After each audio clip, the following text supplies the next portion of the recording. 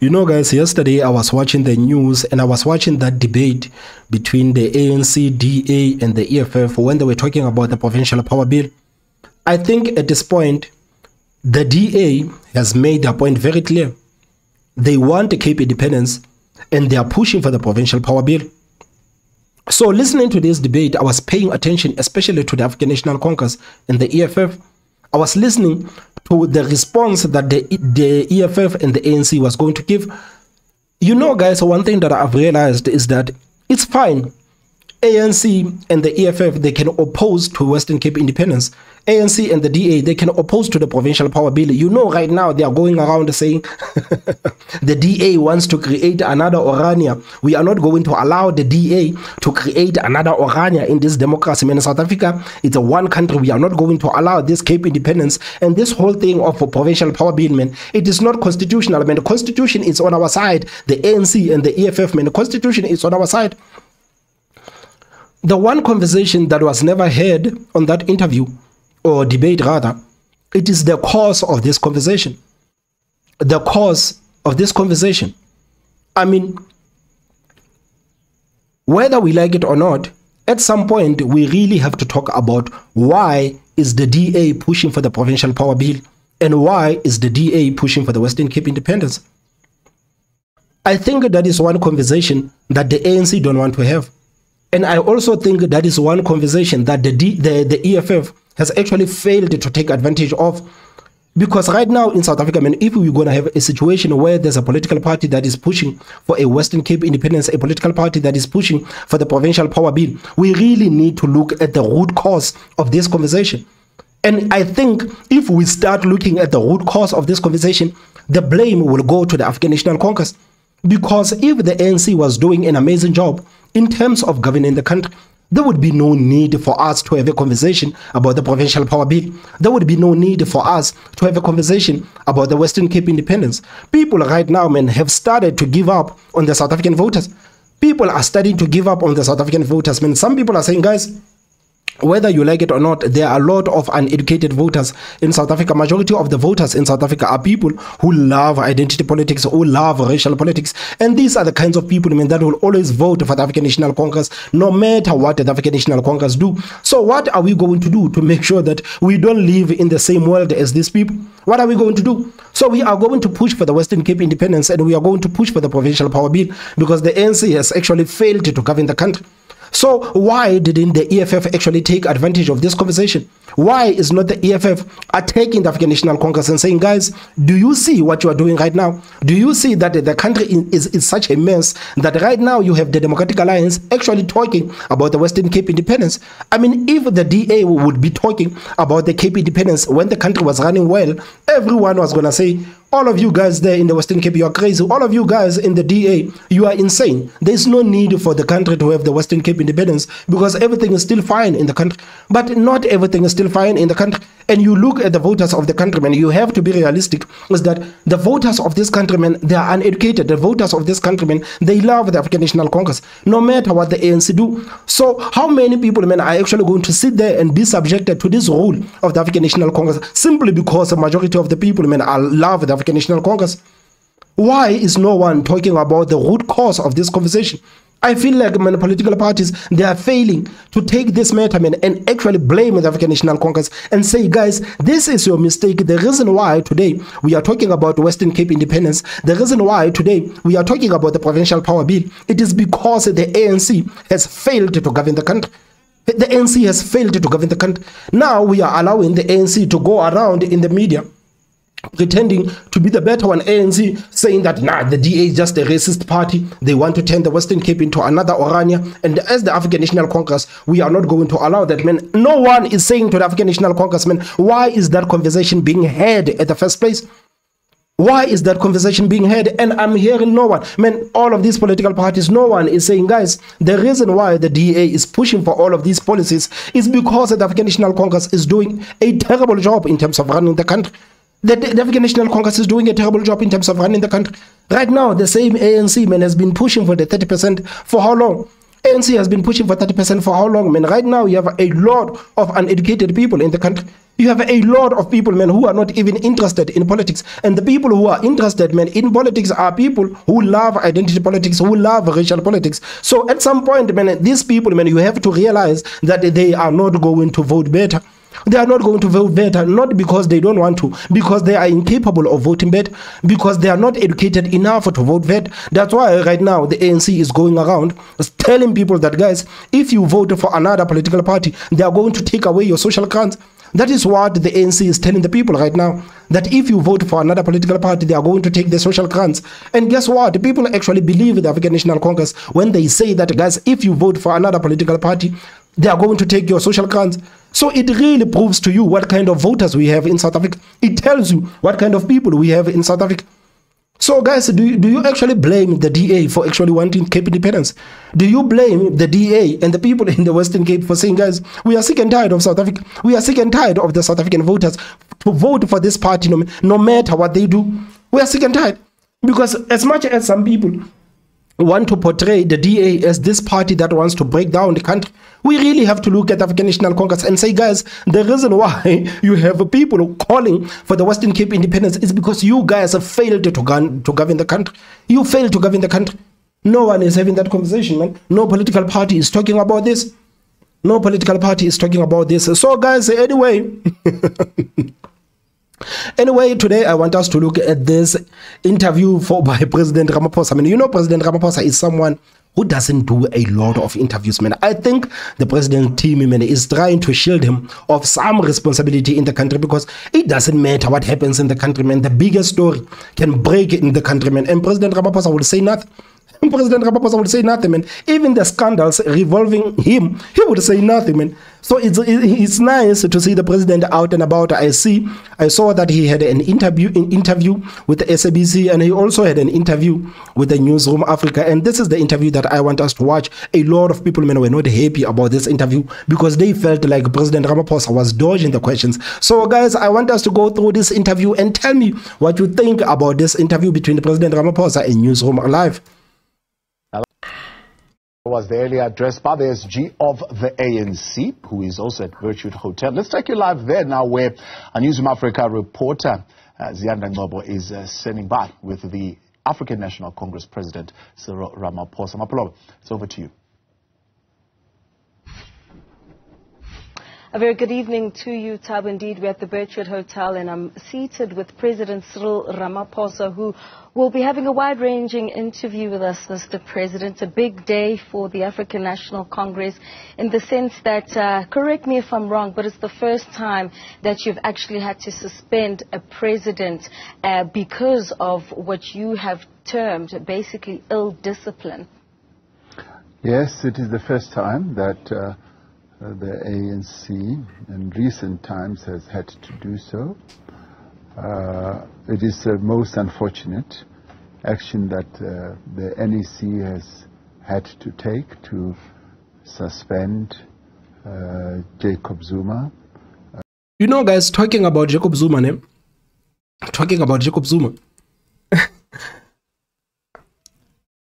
every time when I see Jacob Zuma and the African National Congress, man, every time I see these people, man, I see their feud, I cannot help but think these people are going to go into coalition after the elections.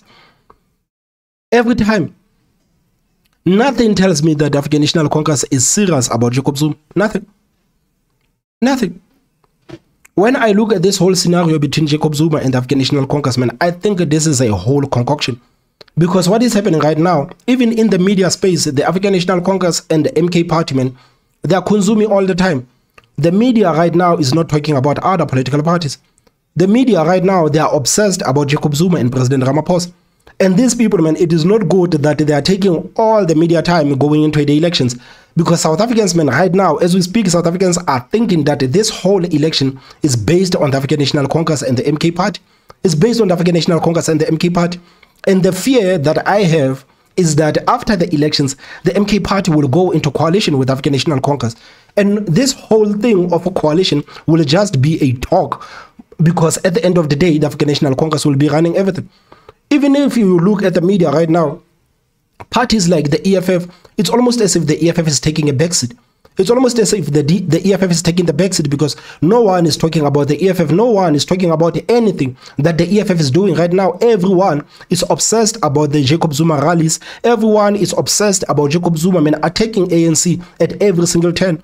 And now you see that President Ramaphosa, it's almost as if his team told him that, Ramaphosa, you need to stop being a gentleman. You need to start hitting at Jacob Zuma.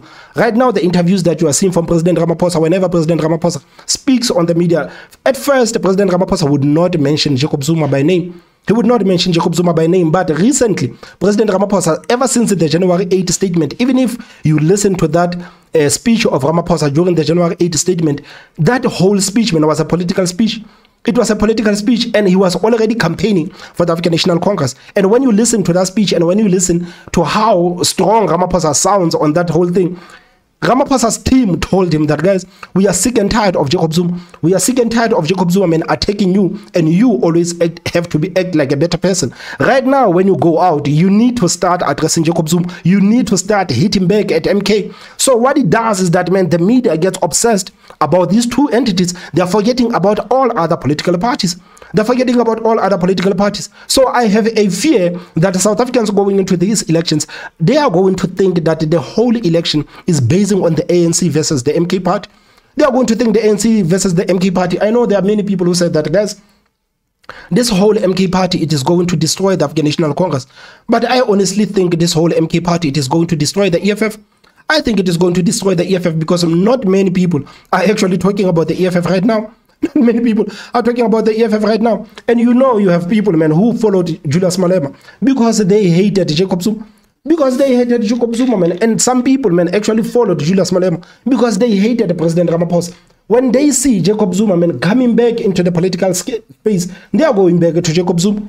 They are going back to Jacob Zuma, Even some of the members within the African National Congress, these people, who hated President Ramaphosa, they are now declaring their support for the MK party.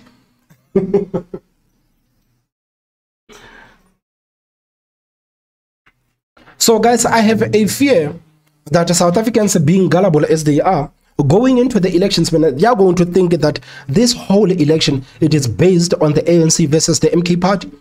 And there is no such thing as the ANC versus the MK party. Guys, these people are going to go into coalition. These people are going to go into coalition.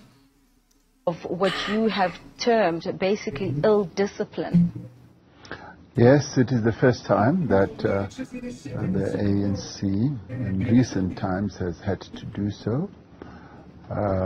It is the most unfortunate action that the NEC has had to take to suspend Jacob Zuma from his membership of the ANC because of exceptional circumstances which we are entitled to do in terms of the constitution of the ANC. Most unfortunate indeed, but it had to be done because of the manner in which he was deporting himself, and we have dubbed it anti-revolutionary, counter-revolutionary rather, and the ANC NEC took this decision after much debate and discussion.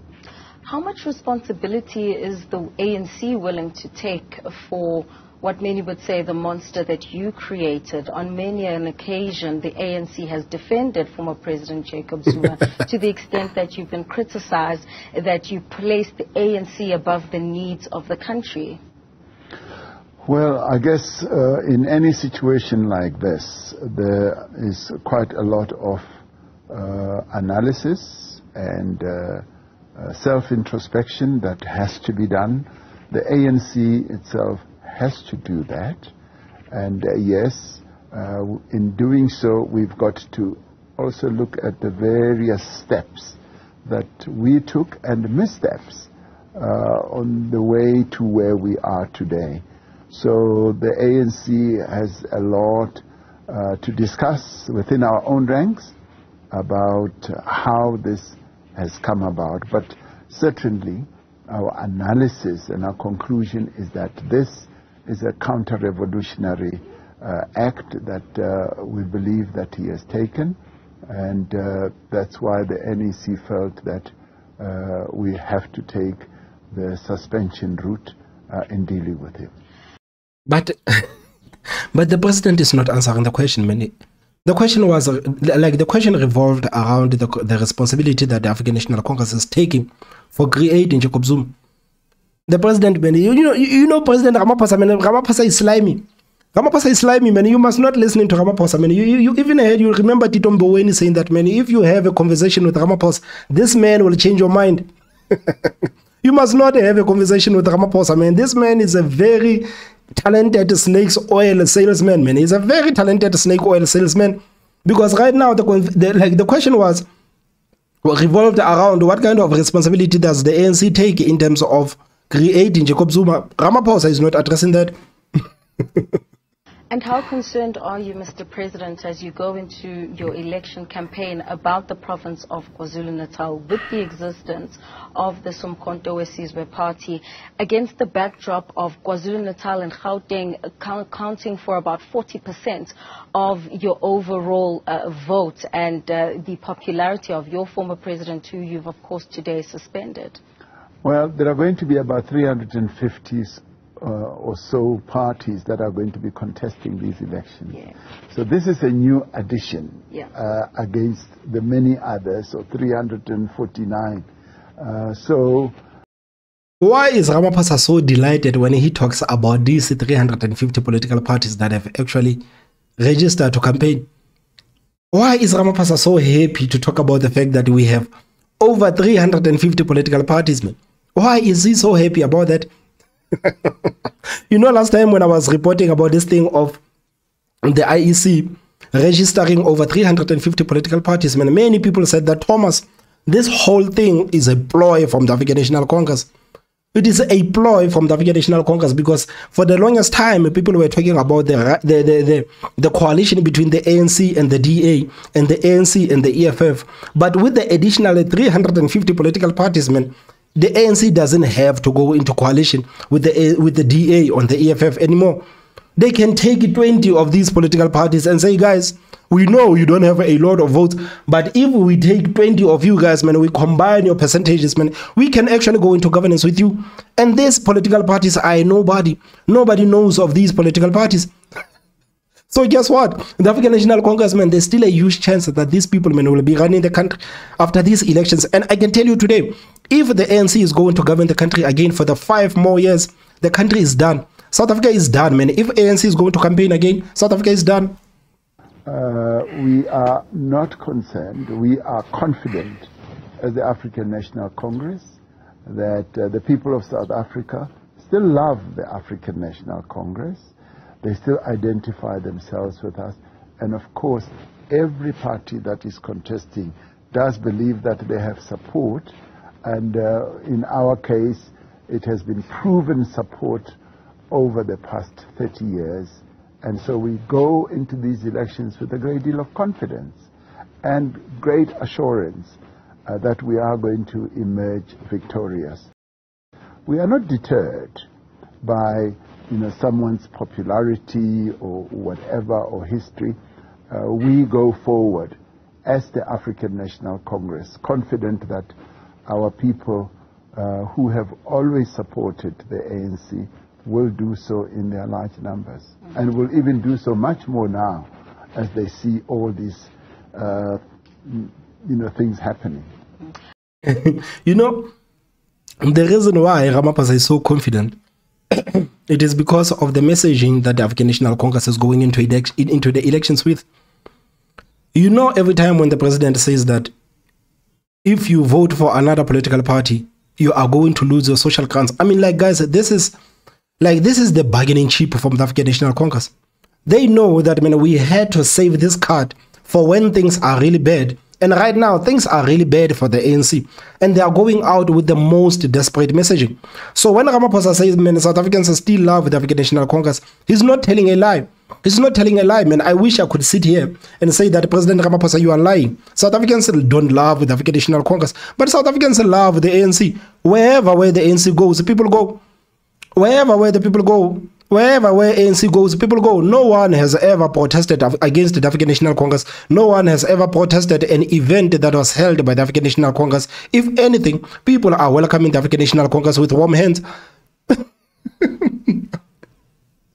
It's insane. I mean, like, when you really think about it, man, it's insane. It's insane, man. No matter, like, with these people's track record that is there for everyone to see, people, for some reason, they still follow the African National Congress.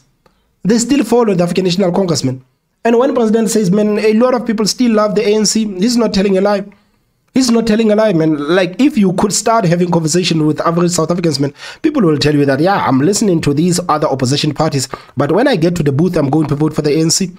I'm going to vote for the ANC. People are saying that, man, rather the devil we know or than the devil we don't know.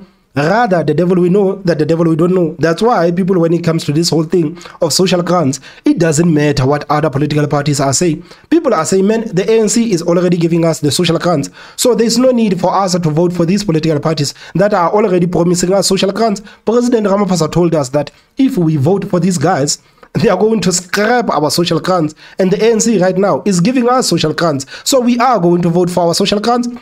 We are going to vote for our social grants. So Ramaphosa knows that half of the countrymen, 30 million South Africans, are depending on social grants. Ramaphosa knows that if the ANC intensifies this messaging that if you vote for other political party, you are not going to get your social grants. If ANC intensifies that messaging, the ANC is going to get a lot of support into these elections. You are going to see more people turning out to the polls. Don't be there thinking that, yeah, it is good, we are taking out the African National Congressmen. Those will be the people that who didn't care about voting. But when they hear the president talking about their social grants, these people, men, will be motivated to go to the polls.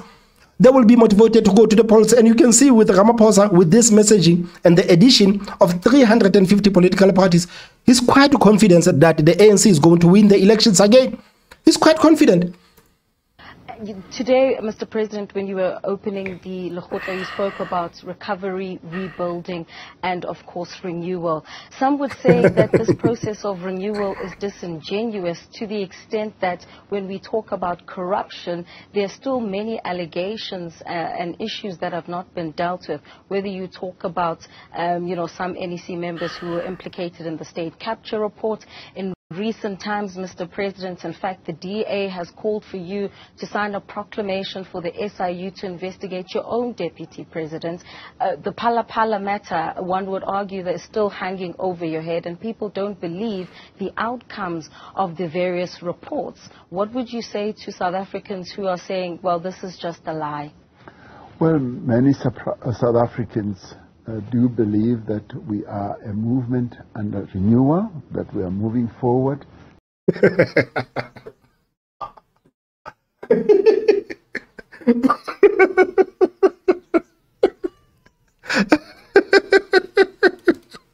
Did you hear that, guys? It's just a lie. Well, many South Africans do believe that we are a movement under renewal. Do you believe that the ANC is in the process of the renewal, like the president is saying? Do you believe that, guys? Please tell me on the comment section. Do you believe that the ANC is in the process of renewal? We are moving forward to renew ourselves. And in terms of the various processes that we are going through as a movement ourselves. And of course, we've always said that any form of corruption, if it is proven, we will act. And that is why we adopted a rule that says once you are charged, you have to step aside.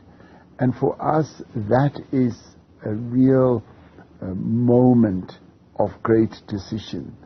And of course, those who were named in the Zondo report, we've acted, we've said they're either going to be disciplined if they didn't go to the Integrity Commission to explain themselves, and the Zondo Commission process is still underway in terms of the various investigations, and where people need to be charged, when they are charged, they will step aside. Mr. President, could I jump in there? How does the step aside work when in eThekwini you have, the current chairperson but former Mayor Zandile Gumede, who's on the campaign trail, but she's been charged? She has had to step down from a government executive position. That's what she stepped aside from. And indeed, for many others, the step-aside rule, which is a dynamic and a rule that is going to be reviewed on an ongoing basis, is going to be applied as we move on. So we have said that once, for instance, you are charged, you immediately have to step aside from a role where you are in the executive or representing people at an executive level. And as time goes on, we are going to be reviewing that whole process and seeing whether it works well for us or not. In the past, you might recall the ANC used to say, you are innocent until proven guilty. Yes. When he says in the past, he's talking about Jacob Zuma's administration. When he says in the past, it was Jacob Zuma's administration. But talking about this whole thing of stepping aside, when someone is charged of corruption or when someone is accused of corruption, if the ANC, the best thing they can do is to ask this person to step aside. I mean, like, that is not real accountability. That is not real accountability, man. If you are going to ask people to step aside if they are charged of corruption or if they are accused of corruption, and the government not ensuring that there's accountability, that these people, man, are forced to take, then what is the point of stepping aside? What is the point of stepping aside if people are not going to be dragged to courts? What is the point of stepping aside if people are not going to be dragged to jail? What is the point of stepping aside? So telling someone who stole millions from the public, telling them to step aside, you are basically telling this person that, man, you can go on vacation with your family because nothing is going to be done to those people. Nothing is going to be done. How many cadres were actually dragged to the courts or dragged to jail? How many cadres are locked up today because of the step aside? So when you tell someone who has been accused of stealing millions and millions of rands, when you are telling that person to step aside, you are basically telling that person to go on vacation. You are telling them to go on vacation. Because even if these people may step aside, after some time, these people will still be welcomed in the African National Congress. This is the same thing that you are seeing on Durban with Zandile Gumede. This is what you are seeing with Zandile Gumede. The president is saying that now Zandile Gumede had to step aside from a government position. I mean, like, nothing was done to Zandile Gumede. Nothing was done to Zandile Gumede. Now, the same Zandile Gumede who has corruption allegations on top of her, she's campaigning for the African National Congress. She's campaigning of the African National Congress, and the president is saying, nah, the step aside really worked because she had to step down from a government position. What is the point of asking people to step down from their government position if the government is not going to make sure that these people, man, are held accountable for what they did when they were in government? What is the point? There is no point for this step-aside rule. This step-aside rule, man, is nothing but a big joke. That was the process we followed. Yeah. But like any other organization, we renew our processes, and we've moved from that to say once you're charged, you must step aside. So with that too, we will be able to review precisely the application of that. And let's talk then about your work as well in terms of fixing the economy, high unemployment, rampant corruption. Besides the COVID-19 pandemic, what would you say you've actually achieved, Mr. President? Because as they've dubbed it, the ANC of Ramaphosa is failing South Africans in every aspect, whether you're talking about load shedding, whether you're talking about high unemployment. What do you think you've actually done? Well, it's not so much what I've done, it's what we have been doing in government and seeking to do to put South Africa on the right footing again. The 5 years that we've been through have been years of recovery and rebuilding. And guys, do you feel like the ANC is recovering, or do you feel like the ANC is rebuilding? Also renewal. In the past 5 years, we've faced enormous challenges. One of those was, of course, state capture. And what have we done with state capture? We Nothing. stopped state capture in its tracks. Have you, Mr. President? We have what about the allegations against Okay. your deputy? I mean, like, President Ramaphosa is going to sit there and say that we have stopped state capture. What is the evidence? Are you going to present any evidence to the South Africans and say, this is the evidence, this is why we are saying we've stopped the state capture, because we have the evidence right in front of you. We have the evidence right in front of you, man. If people were to talk about the both administration of Jacob Zuma and Ramaphosa, some people, man, are making compelling arguments that Ramaphosa's administration is more corrupt. Some people, man, are saying, man, I never thought that we would have a worse president than Jacob Zuma. But today we have President Ramaphosa. His administration is more corrupt. So what the hell is he talking about? State capture. And what have we done with state capture? We've stopped state capture in its tracks. Have you, Mr. President? We have. What about the allegations against your deputy president? Organizations such as SARS have been captured. Attempts were made to capture the treasury. That was stopped. Organizations or entities such as ESCOM had been captured, Transnet, and we've stopped state capture and we've regained control of those and we are rebuilding them. And that must be seen in good light. SARS was gone. And when we came in, we immediately took steps to stop the state capture project from destroying one of our most valued institutions. And we've rebuilt the NPA, and we're rebuilding also our intelligence services. Stop, don't lie, Ramaphosa, don't lie. Don't say that the ANC has rebuilt the NPA. Don't lie, because last time when the Secretary General of the ANC, Fikile Mbalula, was at Metro FM, she said that, man, the reason why the government hasn't taken any action against all the corrupt politicians, it is because the Ramaphosa administration is still strengthening the NPA. So don't sit there and say that you have fixed the NPA. You didn't fix the NPA. And talking about the NPA, man, this is one of the things that you spoke about very often when you became the president. You said that, man, one of the first things that my administration is going to do is that we are going to fix the NPA, so that we are going to go after all of these corrupt politicians. But 5 years into your 5 years into your administration, your Secretary General is still talking about your administration fixing the NPA. So what has the NPA actually done in the past 5 years? What is the NPA actually done in the past 5 years? I mean, right now, if you were to go around and talk with average South Africans, man, they will tell you that NPA is useless. NPA is useless, man. How is it possible that we have you as the president, man, the same person who said that he's going to clean a house, he's going to clean the government, he's going to clean the African National Congress? How is it possible that we still have you as the president and you have corrupt people in your administration? How is it possible that we have corrupt people within your organization? How is it possible that you are still working with the people that were named and shamed in the Zondo Commission? So Ramaphosa sitting there and talking that the NPA, we have fixed the NPA. If you have fixed the NPA, what are the results of you fixing the NPA? How many comrades have actually been dragged to jail and thrown into jail? How many comrades have actually been forced to be accountable for their action by this NPA of yours that you fixed? How many? Valued institutions. And we've rebuilt the NPA. And we're rebuilding also our intelligence services, and all these had been captured and corrupted, and that should be seen as something that we have done. A lot of damage had been wrought or done in this country during that period, and as though that was not enough, then we had COVID. We dealt with COVID and saved many, many lives. Then we had the unrest in 2021. We've dealt with that. We didn't do as well as we should have, and we could have been more ready. But the weakening of our security structures had been set in motion during the state capture period. And that we have also had to rebuild and reposition.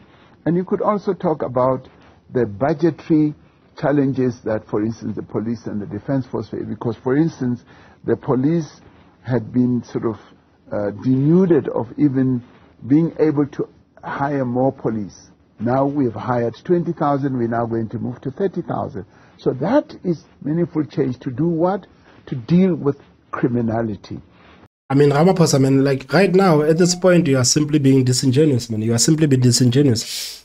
I don't know how many times I'm going to talk about this, but you know, guys, you know, sometimes when I talk about the issues and I keep repeating my points, some people will say that, Thomas, when you've been repeating the same point, it is because, guys, it is true.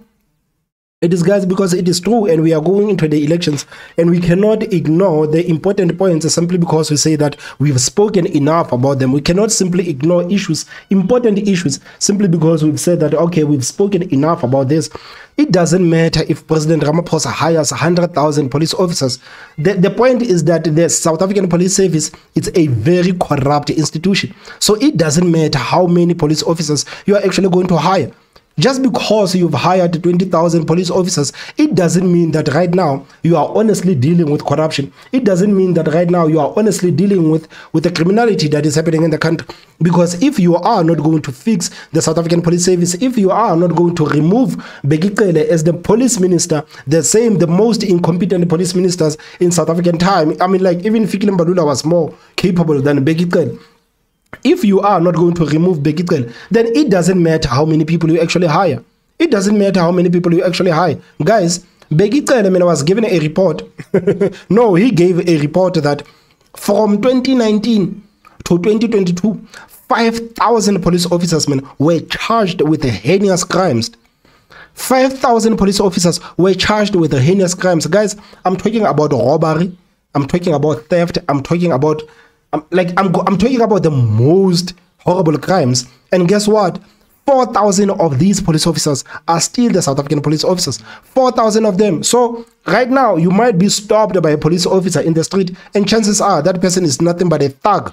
It's nothing but a thug. And Bekele, when he was asked about this, he said, I don't know how these people are still the members of the South African Police Service. He did not say that we are going to act against these 4,000 police personnel and we are going to kick them out of the institution because they are actually damaging the name of the institution. He didn't say that. The only thing that he said is that I don't know why 4,000 of the police officers, men, that were accused of heinous crimes are still wearing the South African Police Service uniform today. So it doesn't matter if you hire 20,000 police officers. It doesn't matter if you hire 1 million police officers. If you are not going to fix the South African Police Service, then... And then we face the floods in KZN, in the northern, in northwest, as well as in the Eastern Cape. That too has required processes of setting aside money, budgets to deal with that. So this period, and then we've had load shedding. Now the load shedding had its roots from in the ANC-led government before you, as early as 1998, and mistakes were made. Yes. We will accept that. Mistakes were made. And as it is in life, mistakes are made. That mistake was made, and we're fixing it. So why must how are you fixing it when we are having stage 8 of load shedding, stage 10 of load shedding? You see Ramaphosa, what he's trying to do, he says that load shedding, it is not our problem. Load shedding, it is not our problem, and this is a problem that began a long time ago. So what President Ramaphosa is doing, he's trying to play identity politics. He's trying to show people, he's trying to say to the people that, guys, the African National Congress is a respectable organization. But it's just that those people, man, during that Zuma's administration, those people, they broke everything down. But my administration is fixing everything that Jacob Zuma is breaking down. He's trying to protect the African National Congress. He's trying to protect the ANC, and by playing identity politics. And for some reason, man, some people believe President Ramaphosa. They believe President Ramaphosa. Me, I blame the African National Congress as a whole. I don't care who is the leader of the African National Congress.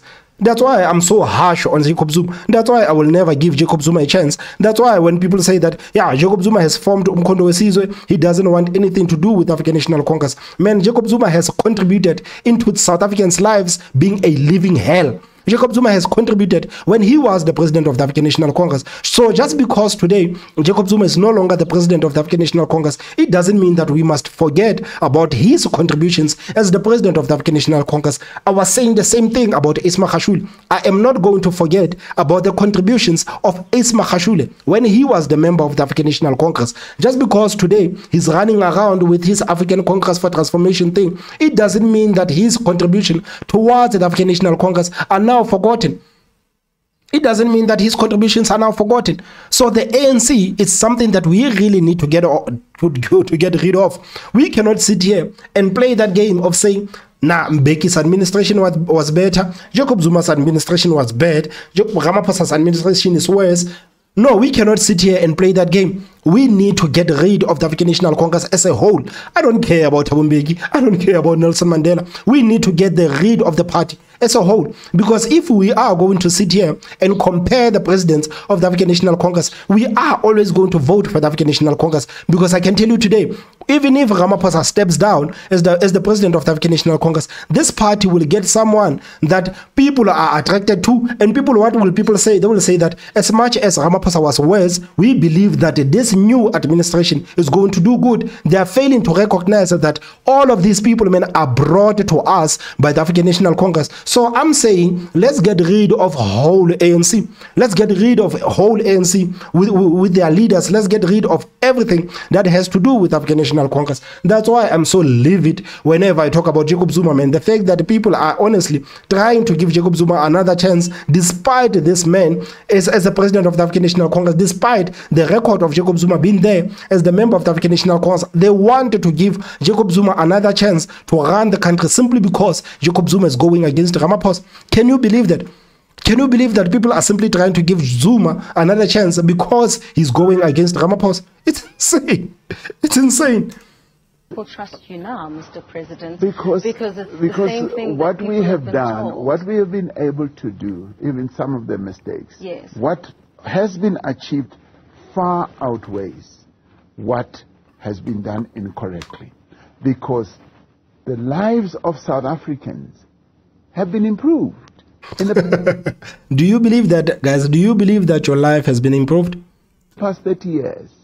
And anybody who tells me that nothing has changed in 30 years is not telling the truth. Are Because we not moving backwards? Sometimes it's not about what the statistics say, but what South Africans feel. They don't feel safe. They don't feel, as we straddle between stages 2 and 3 of load shedding, they may not feel the improvements that you speak about, Mr. President. I would say if nothing was being done, if we were at a standstill and we were not addressing these problems, I would say right they are. But right now, a lot is being done to improve many of the challenges that we face. For instance, with load shedding, we would have been in a much worse situation. And a number of countries around the world also experience load shedding. But we are special, and we should not be having load shedding. So that's why we are addressing it.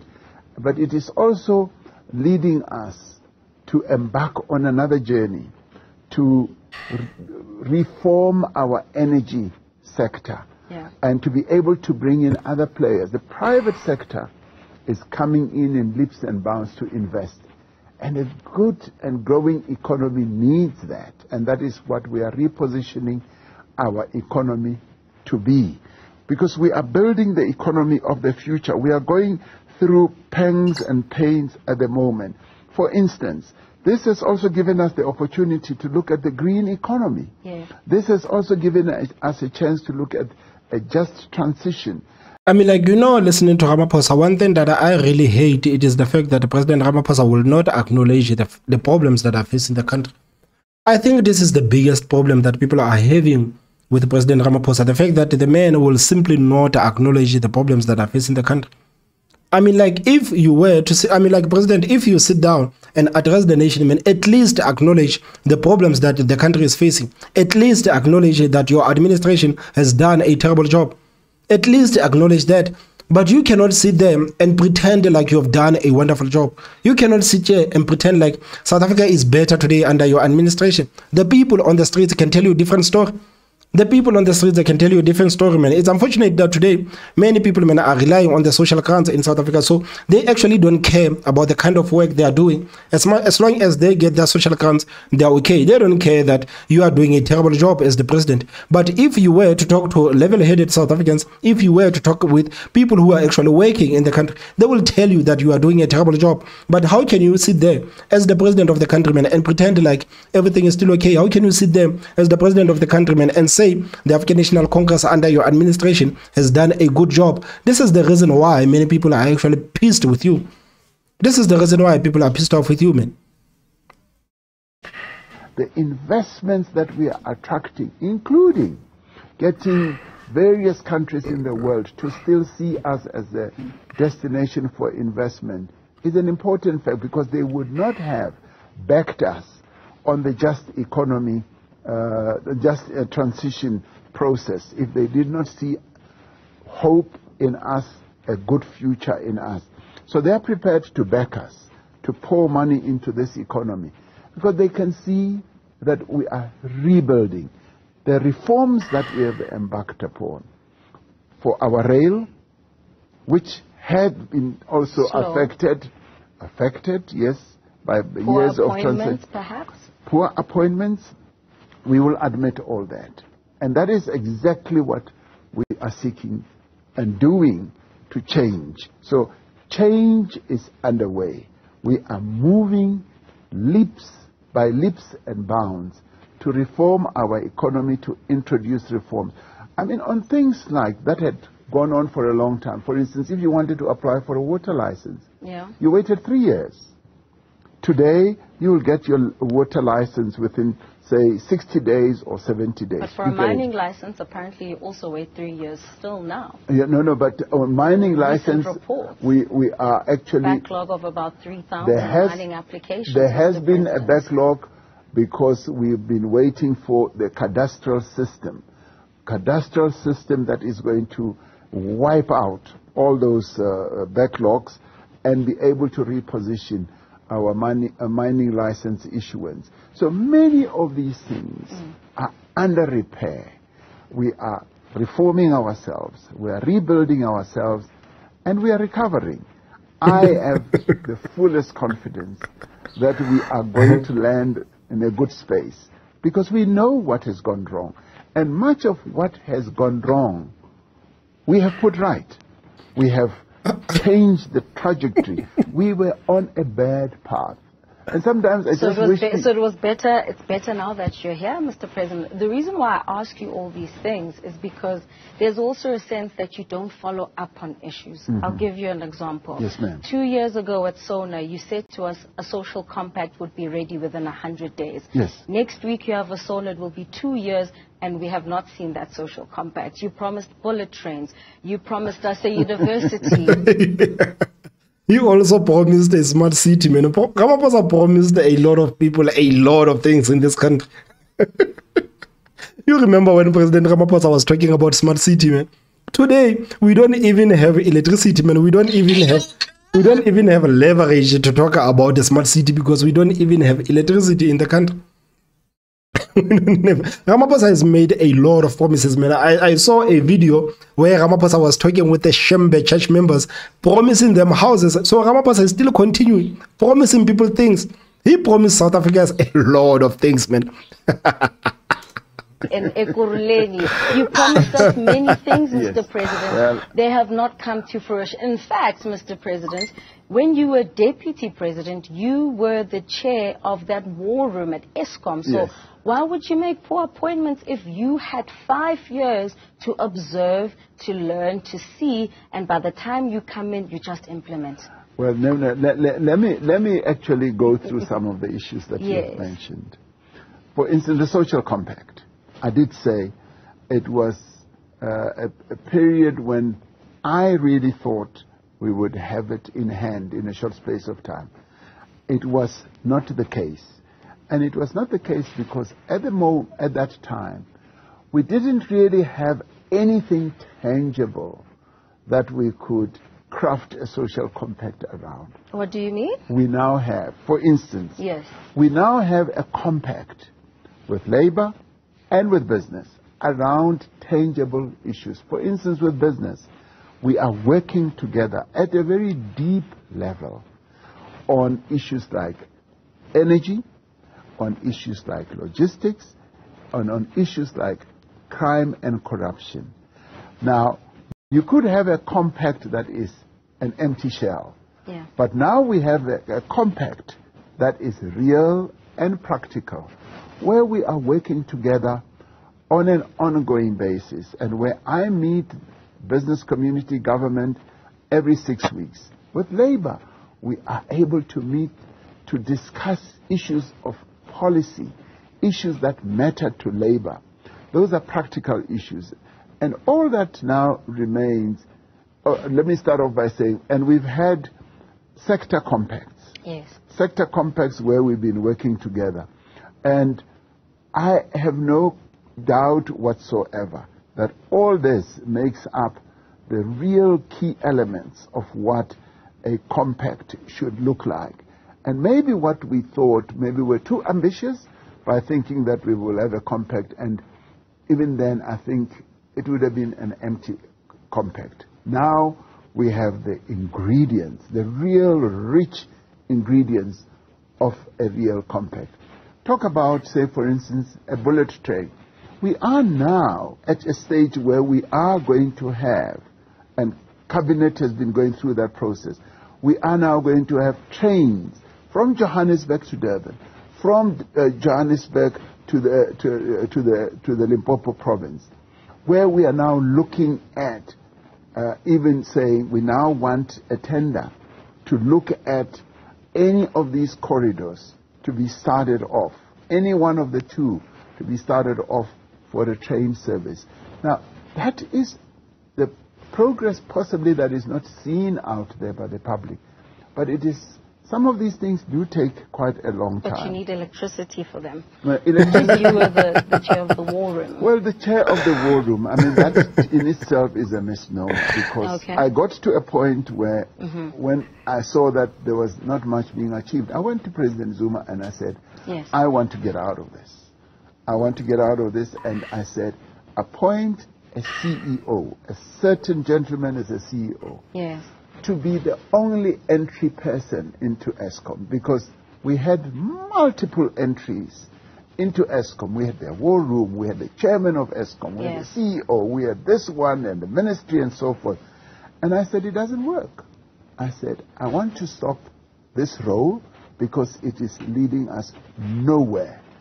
Get one person who must be responsible and be the entry point. And he went ahead and appointed someone who then became the key CEO of Eskom.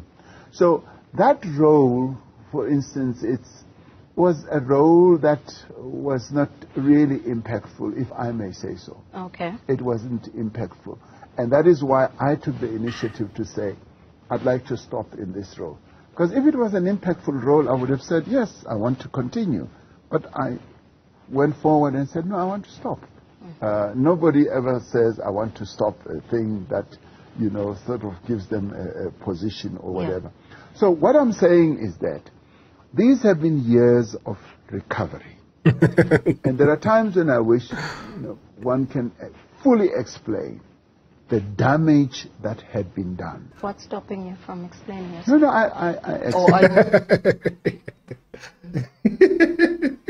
That is a perfect question, man.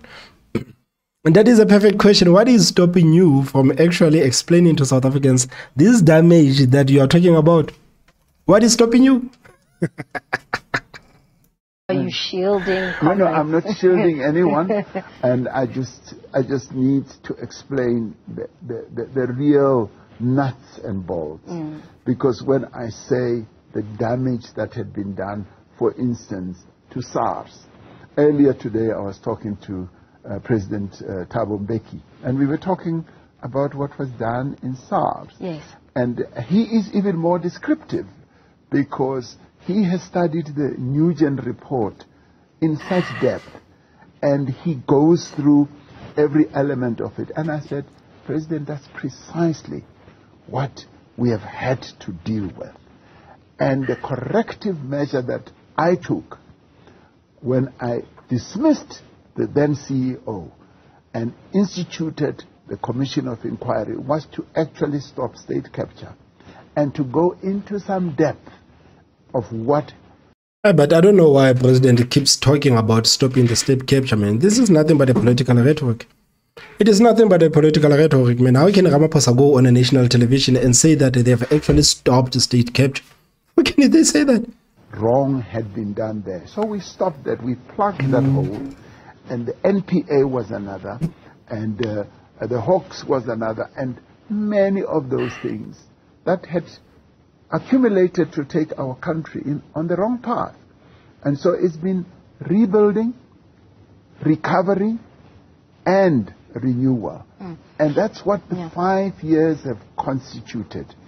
And I do firmly believe that we are now better and well positioned to then take this country forward, particularly also having heeded even the voice from business about the economic reforms that needed to take place.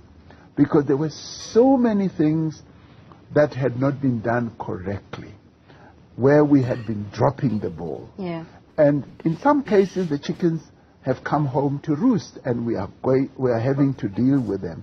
So we are in that position now of perfecting the recovery process and rebuilding. And of course, COVID did not serve us well. I mean, like, right now, I feel like I feel like the presenter of Newsroom, and she's just sitting there and allowing President Ramaphosa to talk. She's just sitting there and allowing President Ramaphosa to get away with the things. I feel like at this point, the only question that you need to ask the president is that, do you think South Africa is doing better right now? Do you feel like South Africans are doing better? Do you feel like South Africans have high morale? Do you think that South Africans think that there's a future for them in this country? Those are kind of questions that you really need to ask the president, because listening to Ramaphosa right now, he is fighting, he is debating, he is arguing the fact that his administration is doing a good job. He's saying that.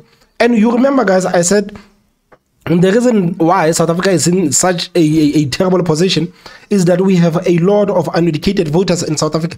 And these people, whenever the ANC do these rallies of them, or whenever the ANC does these manifestos, these people, they go out in full force supporting the African National Congress. So do not be surprised when you see the president sitting there and pretending like the African National Congress has done a wonderful job. Why? It's because even people on the ground, they are signaling to Ramaphosa that you are doing a good job. So the president is sitting there naively thinking that, I'm doing a wonderful job. That's why he cannot stand any criticism. That's why Ramaphosa will never acknowledge that South Africa is facing a lot of problems today. So Ramaphosa is sitting there saying that, I've done a wonderful job. My administration have done a wonderful job.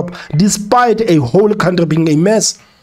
Despite the whole country being a mess, man. So I feel like the only questions that the presenter should have actually asked Ramaphosa is that, do you feel like right now, as we speak, the country is doing well under your administration? Do you feel like right now, people have hope that things are going to be better under your administration?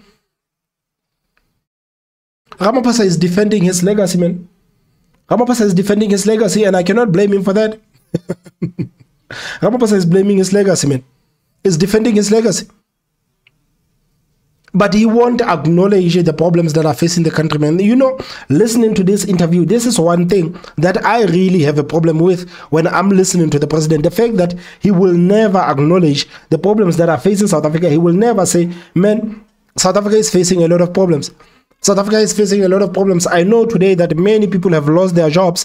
I know that today, COVID has caused 10 million people to lose their jobs. He's not saying that, guys, we admit as the African National Congress. He's talking a different language from Fikile Mbalula. You remember Fikile Mbalula said that, guys, we admit all of our mistakes. All of these things that you are criticizing us of, you are right. You are right to criticize us about all of these things. You are correct to criticize us on those things. But the president is saying no. The president is saying no. We are doing a wonderful job. Your life is better. The people of the people in this country, man, their life is better. Man, listening to the president, man, it's infuriating. It's infuriating listening to the president, man. You sit here, you think about all of the problems that are facing the country. You would think one person, president of the country, would actually acknowledge that, guys, we know that things are bad in the country. We know that. No, he's not acknowledging anything. He's not acknowledging anything. He's saying that his administration is fixing everything that Jacob Zuma broke down. This is what he's saying. When he keeps saying that we had a lot of problems, we were facing a lot of problems, he's talking about Jacob Zuma. He's talking about Jacob Zuma. When he says that many things were not done, many recommendations were not actually implemented, he's talking about Jacob Zuma. So Ramaphosa, the only person that he's worried about right now is Jacob Zuma. Guys, we are going to pretend like Jacob Zuma and Ramaphosa, they did not concoct this whole MK thing. We are going to sit here and pretend like this thing, like they did not concoct this whole MK thing. The only person that Ramaphosa is worried about is Jacob Zuma at this point. He doesn't care about his record as the president. He doesn't. He wants people to say that Ramaphosa has fixed Jacob Zuma's problems. This is the message that the president is driving to the country, that, man, Ramaphosa is fixing, like I'm fixing all of the problems that Jacob Zuma caused for the country. But we are one of those countries in the world that dealt so effectively with COVID, but not only in South Africa, but we dealt with the COVID scourge also on our continent, and we did extremely well when it comes to that. Mr. President, on the matter of renewal, let's talk about the party's renewal and the lessons that it's learned. Because you will say that, but on the other hand, you'll have instances where we've been told how the ANC has used its majority in Parliament to shield wrongdoing. That happened again, many would argue, when it came to the Phala Phala report. So what renewal is there? I'm asking this because of the trust deficit that this party is now trying to close almost on a daily basis as you edge closer to that 2024 election. Well, renewal is not a one-day event. It never could be a one-day event. A renewal is a process, and I've been explaining this even within the party itself, that sometimes renewal, there will be 2 steps back and 3 steps forward, and we keep learning and improving ourselves. And I was saying earlier, for instance, on the issue of dealing with colleagues who are caught up in, say, maybe criminal activity and so forth. We used to say in the ANC, innocent until proven guilty.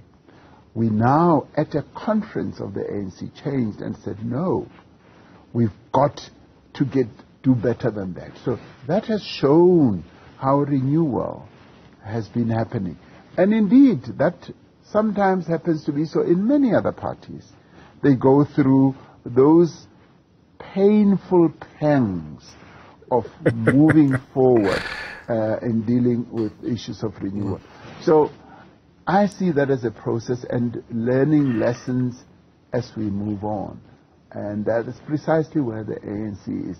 The ANC is by no means perfect. Like, nobody is perfect. But at the same time, we are learning and making ourselves better. And I see the ANC being renewed as we move on. So how do you respond to, during your tenure, some former leaders saying they might not want to campaign for the ANC? Others. No, man, don't say former leaders. Say Jacob Zuma, man. No, not Jacob Zuma. Say Thabo Mbeki, man. Call him with his name. Thabo Mbeki is the former leader of the African National Congress, who said, man, it's going to be very hard for me to campaign for this Ramaphosa administration. Man, Ramaphosa administration has destroyed everything. And me, as the former president of this country, man, Thabo Mbeki, man, as the one president who actually has a good track record of governing the country, I am not going to go out and tell South Africans to vote for the African National Congress. Man, so why is she not calling Thabo Mbeki with his name? Have criticized your leadership. What does that do to you in terms of the ability to lead the organization and instill discipline, for an example? Well, we must accept that in life we don't always see things the same way. Just like in your own family and my family, we don't see things the same way. Some are oriented towards liking certain things and disliking others. And so in the ANC as well, we will forever have, different views on a number of things. There are certain things that unite us and bind us together. And so as we move on, it's a question of, convincing each other and persuading each other as we move on.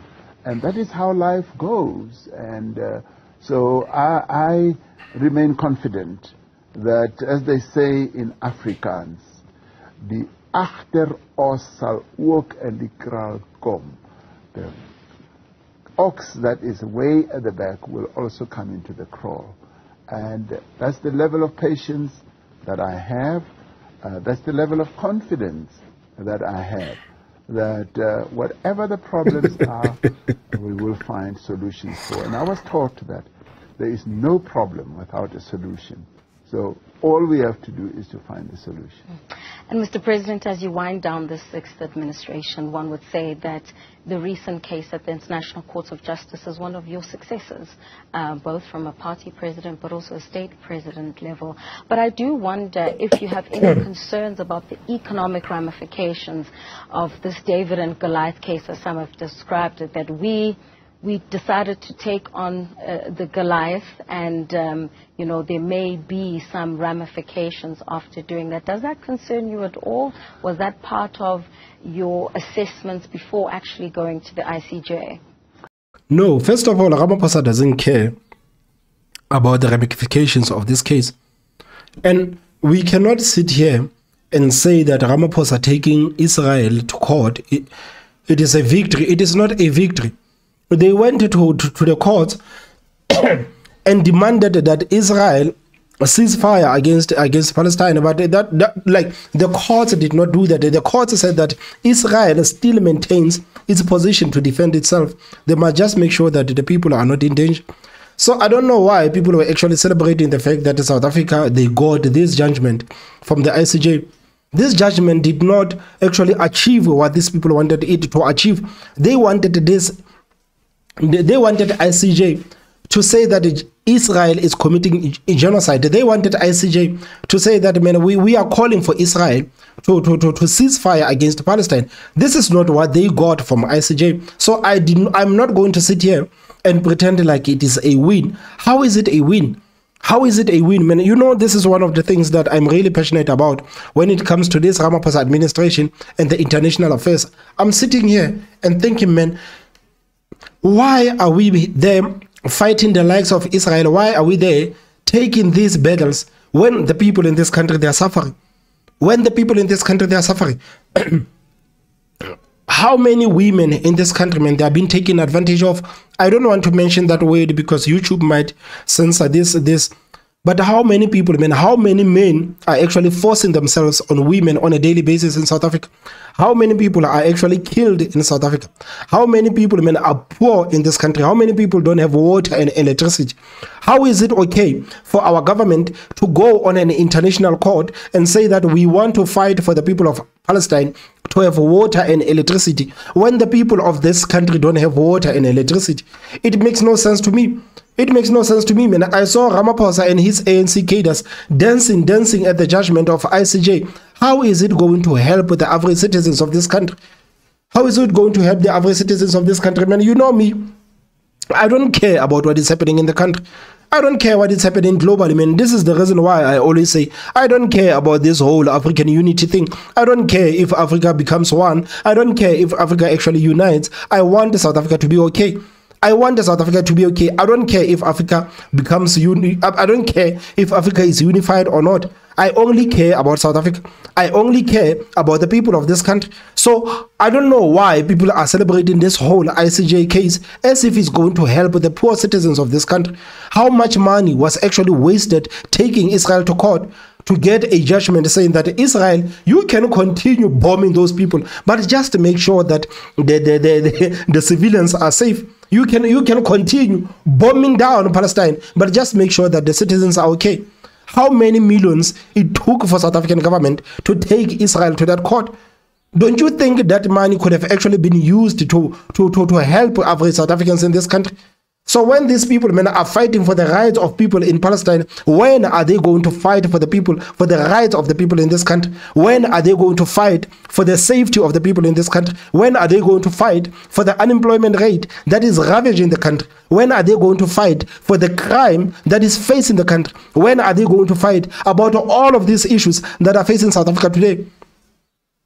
I don't know why many people are wasting their time on South Africa taking Israel to court, man. This is one issue that I honestly don't want to talk about because it does nothing to the average South Africans. It does nothing. And for this administration, the administration that can see that millions and millions of South Africans are suffering, for them to take millions and millions of rands taking Israel to court, how is it a victory? How is it a victory, man? The people in this country, they don't have electricity and water. The people of this country, man, they are living in unsafe communities. People in this country, man, they feel unsafe. So for the president of this country, man, to take Israel to court and to pretend like South Africa has actually won something, what is it going to do for the average South Africans? What is it going to do for the average South Africans, man? This is the reason why I'm saying that the ANC cadres, man, they should actually stop entertaining this whole thing of the Israel versus Palestine. Stop entertaining this whole thing of Israel versus Palestine, man. It is not doing you any good. It is not doing you any good. You cannot go out and campaign by telling the poor South Africans that we took Israel to court. Taking Israel to court basically does nothing for the lives of these people, man. The people are simply trying to survive in this country. So do you think that going to the poor masses of this country, telling them that, guys, we took Israel to court, do you think people are going to be happy and vote for you? Do you think that is actually improving the poor people's lives? It is doing nothing for the poor people in this country. It's doing nothing for the poor people in this country. And me, as a South African taxpayer, I'm actually offended that these people, man, they took my money to take Israel to court. I'm actually offended that these people, man, they took my money to take Israel to court. This case is doing nothing for South Africans. It is not helping South Africans in any way, shape, or form. It is not stopping Israel from doing them. The missions of the Israel men are still going on. Whatever that Israel is trying to achieve with Palestine, man, they are still going on with that. The ICJ case and the ruling did nothing when it comes to what is happening in Palestine. It did nothing, man. Israel did not stop nothing. Israel, they're still doing whatever they need to do. After all, ICJ told them that, guys, you have a right to defend yourselves, but just make sure that the civilians are safe. So Israel is still going to do whatever they want to do. So what was the purpose for South Africa to take Israel to court? What was the purpose for South Africa to take Israel to court? I'm not going to sit here and parade this as a win. It is not a win until average South Africans start winning, until the unemployment rate start being combated. This is the only time I can say that, yeah, the government in South Africa, man, it's actually doing something. You know, if something can actually be done about the unemployment rate, if something can actually be done about the open borders, if something can be done about crime in this country, man, if this administration can actually fix the hospitals, if this administration can fix the infrastructure, these are kind of issues that I will say, man, Ramaphosa's administration is really winning. But when it comes to this whole thing of Israel versus Palestine, what is it exactly that average South Africans are gaining from this? What is it exactly that average South Africans are gaining from this? Nothing. They're gaining nothing. It is not a win. Well, every action is always accompanied by some risk. And so in this case as well, there are risks, to be quite honest, but we acted out of principle. What principle, man? What principle, man? You know, the ANC, when Russia started invading Ukraine, they said that, man, there are reasons why Russia is invading Ukraine. So the ANC on that part, they were pro-invasion. They were pro-invasion. Right now, Hamas threw thousands and thousands of rockets into Israel, and Israel said, man, we are going to respond to you harshly. The ANC says, no, you cannot do that, man. What you are doing in Palestine, it is genocide. So how is it possible for these people, man, to support war on one side and to be against war on the next side? It's either you are against war, or it's either you are for war or you are against war. It's either you are pro-invasion or not pro-invasion. You cannot come here and say that Russia is invading Ukraine. When people were told about Russia invading Ukraine, the ANC said that we are maintaining a neutral stance. We don't want war. We were going to Ukraine to talk with the president of Ukraine to try to talk him out of this war. And after that, we are going to Russia to talk with the president of Russia to try to talk him out of this war. But when it comes to Israel and Palestine, they're saying, no, Israel is completely wrong. Israel is completely wrong. So how is it possible for these people, man, to favor war on one side and to be against war on the other side? Right now, everyone can tell you how many children died in Palestine, how many people were killed in Palestine, but the same people cannot tell you how many people were died in Ukraine, how many children were actually died in Ukraine when Russia invaded Ukraine. So it's either these people, man, are pro-war or they're against war. You cannot tell me that you are against war on this side, but you are pro-war on this side. You have morals when it comes to this side, but you don't have morals when it comes to this side. Talking about Russia and Ukraine, these people said that, yeah, Russia has a right to invade Ukraine. Russia, man, wants to be like Ukraine wants to be in NATO. Russia cannot afford for Ukraine to be in NATO. They had all the excuses of why Russia actually invaded Ukraine. They had all the excuses. But right now, you're looking at what is happening in Palestine and Israel. No one is saying, none of these people are saying, guys, I mean, throwing 1,000 rockets into Israel. I mean, clearly. I mean, like, guys, if we were to be honest, what did Hamas think is what was going to happen? What did Hamas think was going to happen when they threw thousands and thousands of rockets into Israel? Did these people, man, think that the Israel military is going to be like, yeah, it is fine, we've been oppressing these people for such a long time, so we are not going to do anything about these people? Of course they're not going to do that. Of course they're not going to do that. So this whole thing of South Africa taking Israel to court, I mean, like, it makes no sense. It makes no sense. It makes no sense going around in the world pretending like we are some sort of superpower. It makes no sense. If anything, you guys are putting South Africa in danger. You are putting South Africa in danger. You know very well that South Africa has no security. You know very well that we don't have the borders. You know very well that our South African military, it is nonsense. But here you are, taking one of the biggest military countries in the world, taking them all, taking them to ICJ. Taking them to ICJ.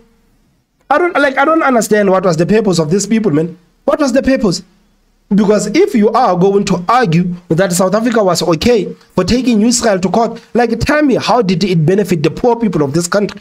How did it benefit the poor people of this country? Yeah, Thomas, do not talk about affecting the poor people of this country. This is an international matter. South Africa has to maintain their spot on an international stage. Man, your international stage is costing this country millions and millions of rands, and that money could have actually been used to improve the poor people's lives in this country. But instead, you took Israel to court. Guys, it is not going to yield any positive results for South Africa.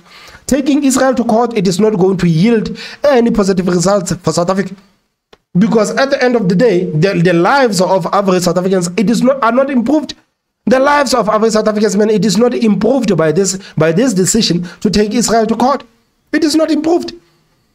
We acted out of a deep felt and seated principle where, as we observed the situation of the Palestinians, we saw in them their suffering, a reflection of what we have gone through. And I mean, like, do you even think about the suffering of your own people in this country? Do you think about the suffering of poor South Africans in this country? Do you know the conditions that South Africans are expected to live in? You know, as a president of the country, showing concern for Palestine instead of your own country. Do you know how that makes you look? Do you know how that makes you look? The fact that you care about Palestine, the fact that you are emotional when you are talking about Palestine, but you are not emotional when you are talking about the problems that are facing South Africa. You are not emotional when you are talking about the issues that are facing South Africa. You are talking about the suffering of the people of Palestine. How about the suffering of the people in this country? How about that? How about that, man? 60% of young people in this country, they cannot even find employment. Young people in this country, man, they are taking their own lives because there are no jobs in South Africa. Young people, they go to school, they attain their degrees, they attain their diplomas, and guess what? The same people, they go back home to sit at home. And now you have a situation where a lot of graduates are nothing but drunkards, nothing but drug addicts, and you have a president of the country going around saying that, guys, as the president of South Africa, we are going to fight for Palestine. When are you guys going to fight for South Africa? When are you guys going to show the same compassion when it comes to the issues that are facing South Africa? When are you going to put South Africa first? You are not putting South Africa first. You are not putting South Africa first. Believing in solidarity and believing in human rights which underpins our foreign policy or international relations. I mean, like, one of the reasons why I keep saying that these guys, they must leave all of these issues outside of South Africa alone, it is because Ramaphosa, the same person, you know, like, this is why I'm so upset when I'm talking about these people, man. Ramaphosa, the same person who supported ZANU-PF and Mnangagwa. You know, guys, after Zimbabwe had their elections, Mnangagwa was actually accused of rigging the elections. And when the investigations were still continuing, Mnangagwa decided to inaugurate himself. Mnangagwa decided to inaugurate himself. And guess what? President Ramaphosa went there and supported Mnangagwa, despite many African presidents saying that, guys, I am not going to go there. That inauguration is a shame, and we are going to wait for the result of the SADC mission team that actually went to Zimbabwe. But President Ramaphosa went to Zimbabwe. So how can President Ramaphosa sit there and say that, guys, I am worried about the human conditions of the people in Palestine, and he says nothing about the human conditions of the people in Zimbabwe? How is it possible that you can support ZANU-PF, the same administration that is responsible for Zimbabweans leaving their own homeland, but at the same time you are talking about that we are standing for Palestine because the rights of Palestinians, they have been violated? When are you going to talk about the rights of the people in Zimbabwe that have been violated by ZANU-PF? How is it possible that you can support ZANU-PF on the side, but at the same time you say you are against Israel? How is it possible? How is it possible? You know what ZANU-PF did to Zimbabwe. Right now, Zimbabweans are scattered all over Africa, and that is the fault of ZANU-PF, and you are supporting ZANU-PF. How is it possible that you can support ZANU-PF on one side and be against Israel on the other side? How is it possible? How is it possible? You cannot talk about the human rights. You cannot say that you are an advocate for the human rights, because if you were an advocate for the human rights, you would actually talk about the countries like Zimbabwe. You would actually stand against Zimbabwe and what the administration in Zimbabwe is doing to that poor people. You would actually stand against that. But no, you are not saying nothing when it comes to Zimbabwe. I support you guys. It doesn't matter. I don't care that millions and millions of Zimbabwe have actually left Zimbabwe to go into South Africa. I am going to support you guys as the president of the country. I don't care about the human rights of the people in Zimbabwe. But now, no, I care about the human rights of people in Palestine. I am not going to support Israel on what they did. I mean, guys, this is nothing but straight hypocrisy. It is straight hypocrisy. You can't tell me that you support ZANU-PF with what they are doing in Zimbabwe. At the same time, you are against Israel with what they are doing in Palestine. You can't tell me that, man. You can't. You can't. That's why I'm telling you that it's either you are pro-war or you are against war. It's either you are pro-invasion or you are against the pro-invasion. It's either you are against human rights or you are for human rights. You cannot take your cake and eat it, man. You know what that say? You can't have your cake and eat it.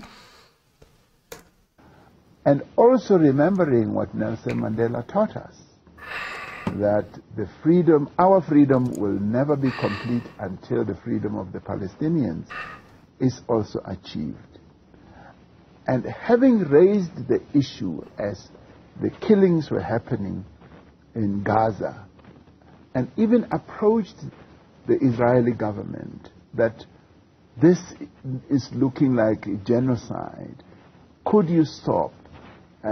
Man, when are you going to talk about the genocide that is happening in South Africa? Man, thousands and thousands of South Africans are being murdered in the streets of this country, man. Thousands and thousands of people, man. We are competing with the countries that are facing the war. The way people are dying in South Africa, we are competing with the countries that are facing the war. When are you going to talk about the genocide that criminals, man, are committing in South Africa? When are you going to talk about that? When are you going to talk about these people, men, who are forcing themselves on women? When are you going to talk about the children being abducted in South Africa? These are kind of issues that you, as the president, you should be focused on. But no, you don't care about the issues that are facing South Africa. You care about Israel and the issues that are facing Palestine. We raised it at the UN, at many other forums, and when that was not heeded, because of our own history, because the suffering that the Palestinians are going through is no different. Of course, I think they are going through much worse than we did. There was no real active, direct killing of genocide like we went with bombs and fighter jets bombing. But we felt that it touched our souls and we needed to respond. And the response that we felt we needed to take was not to take up arms and go and defend them, but to go to an international institution, to speak in the United Nations, and to also go and speak in the court. And this is a court that many of those countries in the West set up. They put that court together, and we decided to go there because... I mean, like, when you are thinking about all of these things, you are sitting and thinking, why does South Africa care about what is happening in Palestine? Why do we even give airtime to what is happening in Palestine when we have so many issues that are facing South Africa?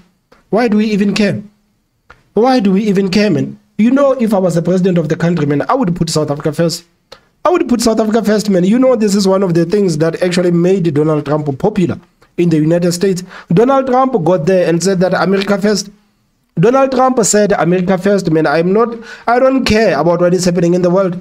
I don't care about what is happening in the world, man. I'm going to put America first. This is what Donald Trump said. And this is the reason why many Americans actually followed Donald Trump. Because they said, for once, at least we have a president that actually cares about the country. At least for once, we actually have a problem, the president that is going to look at the issues that are facing our country. When are these people actually going to focus on South Africa, man? I've never seen so many people, man, celebrating a non-win. Celebrating a non-win, man. The ANC cadres were dancing and everything. As if this whole move was going to help the poor citizens of this country. I thought these people, man, being in government, the purpose of these people being in government was to help the poor citizens of this country. But no, they are focusing on Israel while South Africa is facing so many problems. This is the reason why I'm not going to celebrate this thing. This is the reason why I've been avoiding to talk about South Africa taking Israel to court, because I know that I'm going to be upset, because I know the problems that are facing the country, and the fact that these people, man, are ignoring all the problems that are facing South Africa and talking about this issue of Israel, man. It makes me mad. It makes me mad. My blood boils, man. My blood boils, man. You know, as an average South African, man, I take offense when I hear a South African president saying that we are going to make sure that the people of Palestine have water and electricity. I take offense when the president of the country say that we are going to make sure that the people of Palestine, they are safe. I'm like, man, when are you going to make sure that the people of this country have water and electricity? When are you going to make sure that the people of this country, they are safe? This is why I take offense. This is why I take offense. And I don't understand why the hell did we entangle ourselves with the whole Israel versus Palestine thing. These people, man, have been fighting for thousands of years. For us to think that we have solutions to what is facing Israel and Palestine, man, it's naive. Israel and Palestine, man, these people have been fighting for thousands and thousands of years. For us to sit here and pretend like we have solutions to what is facing Israel and Palestine, it is naive. It is naive, man. If you really wanted to win the favor of South Africans, man, I'm telling you, you should have focused on the issues that are facing South Africa. You should have focused on the issues that are facing South Africa, but that is not what you are doing. You are not doing that. Courts are arbiters in disputes. And so we took a simple and straightforward action.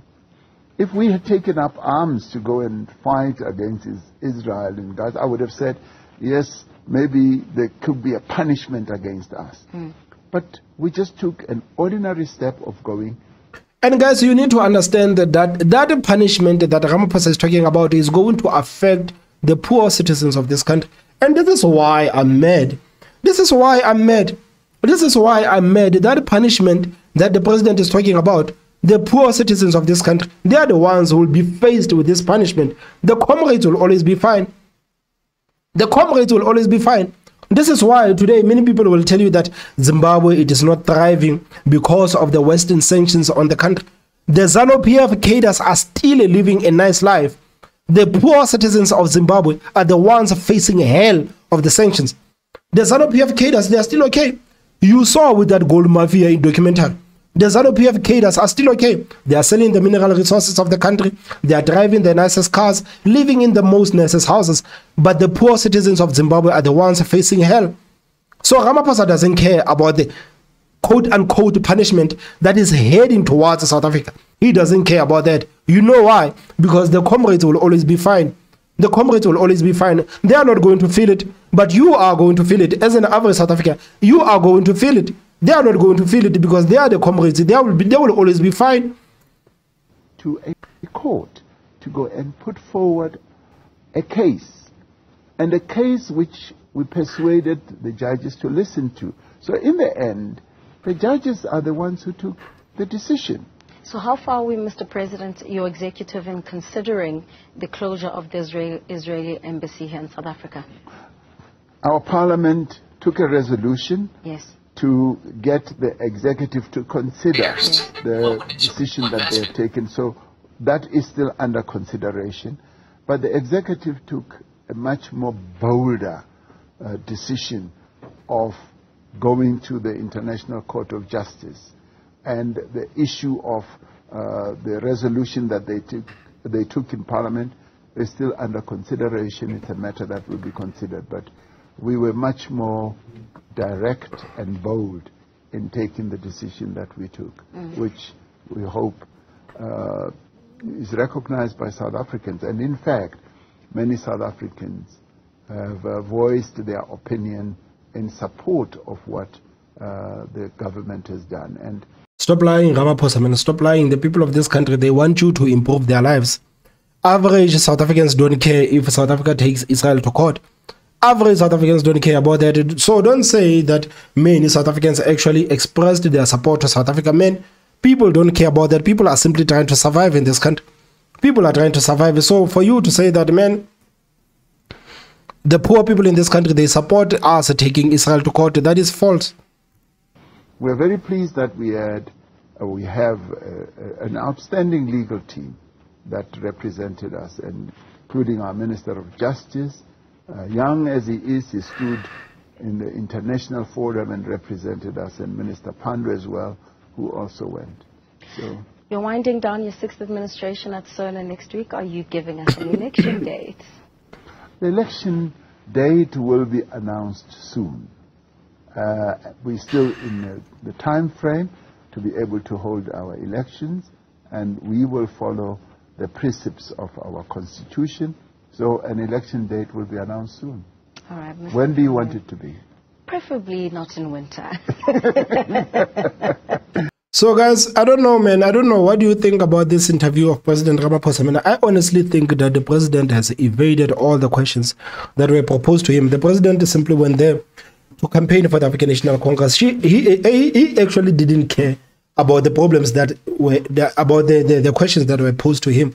He simply went there to talk his talking points. This is how I feel about the interview, guys.